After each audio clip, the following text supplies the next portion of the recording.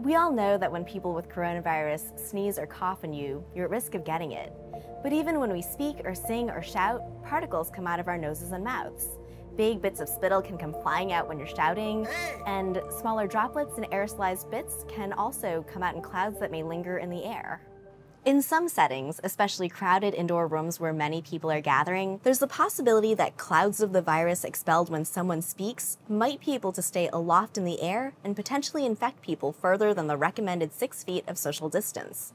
What's the evidence, you ask? Well, there was that time in late January when 10 people were infected in a windowless restaurant in Guangzhou, China. More than 80 people had shared the dining room that day, but the 10 that got sick were all sitting in the path of one air conditioning vent that may have sucked in viral particles from someone in the room later confirmed to have it. Another classic example scientists bring up is a choir practice back in March in Washington state. 53 out of 61 people who attended came down with COVID-19. The act of singing, where you're breathing deeply and projecting your voice, spews tiny virus particles from deep inside the lungs that can then stay aloft in the air.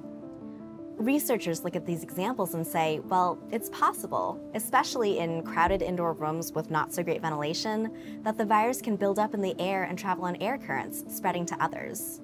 What's still unclear is how long the virus lingers in the air, how far it travels through a room, how much you need to breathe in to get infected, and how commonly it spreads this way.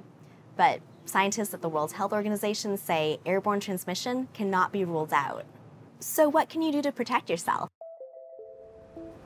Well, it seems like airflow has something to do with it, so researchers recommend making the indoors more like the outside. What they mean by that is to open the windows. Put some fans in them to pull outside air in. That fresh air will scatter the clouds of virus that might exist, and that way, you're less likely to breathe in a big infectious dose of the virus. They also recommend cleaning indoor air, perhaps by using an air purifier. You might consider doing what Seema Lakdawala, a flu researcher at the University of Pittsburgh, does. When she encounters someone, she tries not to talk to them straight on, face-to-face, in person. Right. So what I do is when I'm walking and I can't have 6 feet of distance between me and someone else, I tend to turn my head so that I am not directly face-to-face with somebody, that I'm breathing in their entire plume of air. Some of this might be common knowledge by now, but make sure that you wear your mask right and also keep a personal space bubble of 6 feet between you and other people.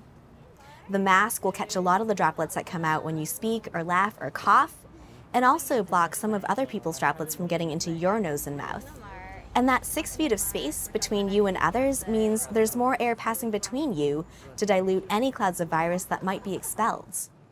The last tip is to limit the amount of time you spend indoors with other people. The more time you spend, especially indoors, talking to someone who's infectious or breathing in a lingering virus cloud, the more likely you are to get infected. So, yeah, experts don't recommend that you spend a lot of time at the grocery store picking out the perfect peach, or that you drink the night away at a bar.